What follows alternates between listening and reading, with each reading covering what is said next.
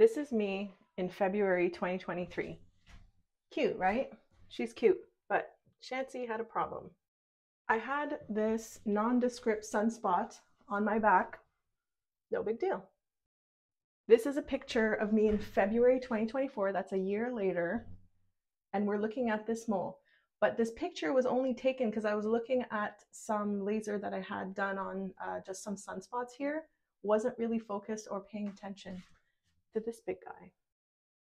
This is me last week, a week ago. Trigger warning. I'm warning you now. There's staples, there's a lot of incisions. This is not for everybody, but I just want to show you how things just spiraled. Okay, that's enough. Essentially, I was diagnosed with stage 1 cancer, melanoma. It's hard to say it. I don't resonate with that word. It's like, how did we get here? I'll tell you how we got here. Actually, thanks to TikTok, I discovered what a basal cell carcinoma was. And I was actually concerned with one that I had right here. And so if you don't know what it is, a basal cell carcinoma is like a precancerous cell or lesion. It sometimes acts like a pimple. It has like a little crust on it, and when you scratch it, it would bleed. It kind of hurts or it itches. It can go away and then it can come back. That's what mine was doing. It was going away and it was coming back. I put retinol on it, like everything. Nothing was getting to it. So I watched a TikTok and I was like, I think I might have this. So thankfully, I have a GP. I live in Canada. I booked an appointment. They took me in right away. And so because I was there for like skin cancer, possible skin cancer lesions, my doctor did a full scan. Then we also noticed that I had like a mole here. I had a mole here since birth, but I did notice that it would burn differently. Like if I was out in the sun, it had like its own like nervous system. And so she was like, doesn't look great. And then she made me turn around. She's like, whoa, that thing on your back. She's like, that doesn't look great. So she knew her limits and she referred me to a specialist or a dermatology clinic in Ottawa. It's the Civic Campus Hospital. So after a few months, I think when things are possibly cancerous, like you get seen kind of quickly or right away, because I didn't wait like 8 months, as because normally the wait list for derm is around 8-9 months, they say. But if it's for like cancer, I think they fast forward you. Like those are the, anyways, you know what I'm trying to say. If it's cancerous, they're gonna go, like, you're gonna get seen quicker. So what happened next?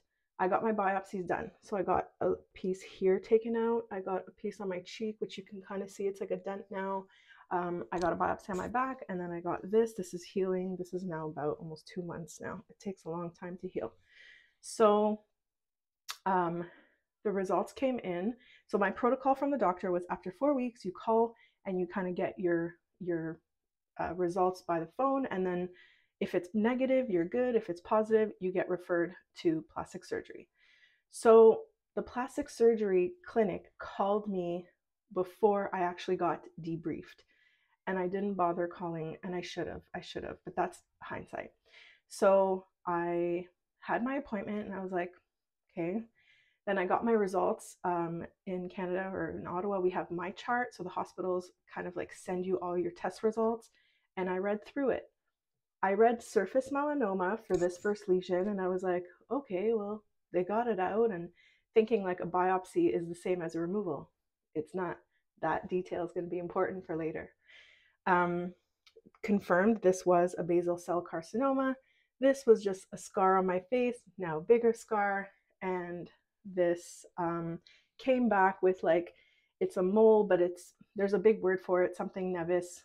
If I find it later, I'll put it on the screen. But essentially it's a mole that like doesn't look good. They put some dye in it and like 50% of it turned. So they're like, just take it out. That was the recommendation in the test result. Okay, so I have my appointment. This is the Friday before Thanksgiving, and I'm kind of nervous for it. I don't really know what to expect. I'm thinking I'm going to get this one fully removed because that's what I read in the report. And in hindsight, like that's what's kind of that's the downside of being able to see your test results. Like you really need to call. So that's kind of like my lesson learned here. Okay, so I go in and I tell the doctor, I'm like, he was so nice, by the way. I was like, I kind of don't really know what I'm expecting. I don't know what's going on. I didn't call to get my debrief because I had this appointment. And essentially, he goes through all my results and tells me, he's like, you have stage 1 cancer, like melanoma on your back. And I was like, I'm trying to hold it together. And I'm like, and like the tears are coming down my face. And yeah, I guess I was shocked. And he's like, okay, so today's appointment is going to be significant, so we'll just work on that one, and then we can do your face and your arm another time, because I think we were going to do all three, but no, like, your girl got a freaking surgery on her back, and I was awake for the whole thing. They use local anesthetic, and the reason why it's that shape, okay, let me show you guys the drawing and like the before he did the surgery. Okay, this is the map. I feel like I've explained this so many times. This was the biopsy line, okay? So the mole was that big. It had like quadrupled in size, like in just a year. So this is about 1 centimeter. They have to cut out a whole chunk of skin 1 centimeter away from the actual lesion. Then what they do is they cut this, they cut that, they bring this piece together. That's why this is my tennis racket. So I have a line here, and this triangle is pushed all the way up to close this hole. So everything is tight, tight.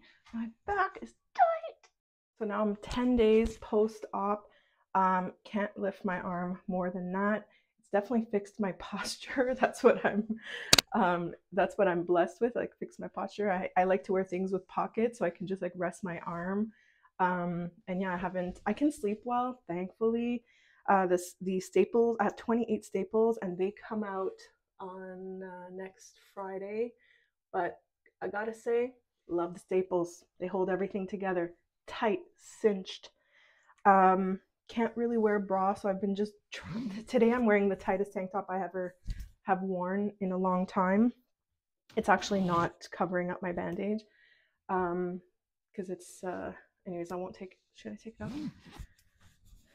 Can't move. It's back here. Okay. It's more like I could wear racerback. Okay. Can't really do my hair. I did a low pony, but I noticed that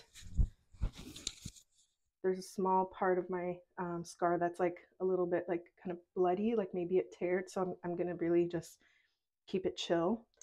And then on November 1st, I go back for another appointment, and we're gonna address my eye, my arm, and then more healing after that. And then I think this is just the beginning of my journey, guys. I have a lot of different spots all over my body that I'm now like high radar, a lot of dark spots, and I think it's called mold mapping, but essentially, yeah, you get checked every year. I'd like to get things removed. If they look weird, I'm like, just get rid of them. I don't want to risk it. And I'm just sharing my journey as an opportunity to maybe help someone out there to look after yourself. If it wasn't for my husband, actually, he kind of noticed it first. Then I like brought it up to the doctor as well. When she saw it, I was like, yeah, my husband was telling me there's a mole there. So if you're moly, if you're freckly, if you love sun tanning, I mean, I was a sun kid, sun adult, those things are going to change. That's another chapter. That's like the next part of my journey, is like changing my habits, sunscreen, covering up, all that bit. So we're almost at like the 10-minute mark, and I know this is like a lot to digest. I'm doing fine. I sleep well. I'm on my recovery journey. Had to pause my workouts. That's actually what is bothering me the most right now, just not being able to move, because I really fell in love with my workout routine, and we're going to do some adjustments. I'm going to do like more lower body, but all the training that I did before is helping me with my healing journey. So trying to eat healthy, take my vitamins, and doing all the things. So I'm sure you guys are going to have questions. I'll probably do more videos, but I just want to give you guys an update as to what the heck is going on, why my energy is so low, and why I'm so damn stiff in all my videos. Bye guys, thanks for watching.